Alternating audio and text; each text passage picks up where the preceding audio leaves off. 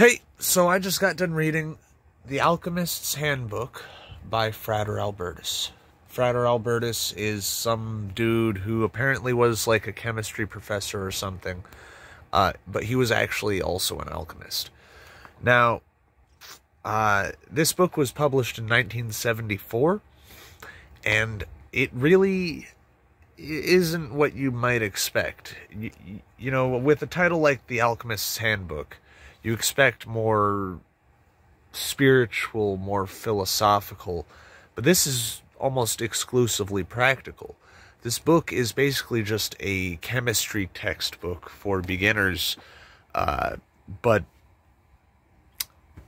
herbs. It's all about herbs. Herbs and stones, really.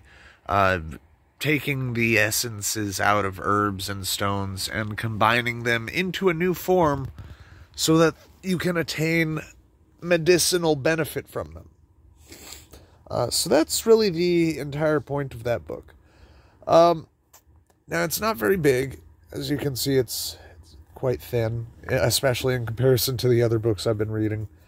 There is a whole section on alchemical symbolism, and there's also a section at the end which gets all into the philosophy and the poetry of alchemy. And it's actually quite beautiful.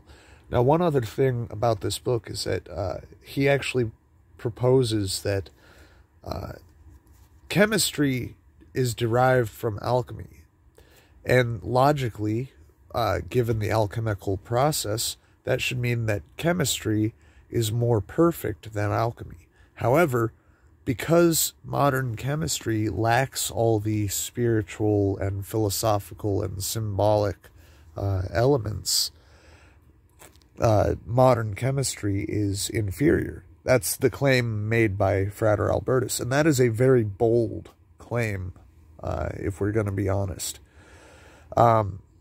Now, it makes a lot more sense when it comes from him than when it comes from a leftist, and there are leftists who say shit like that, and it sounds really stupid when they say it.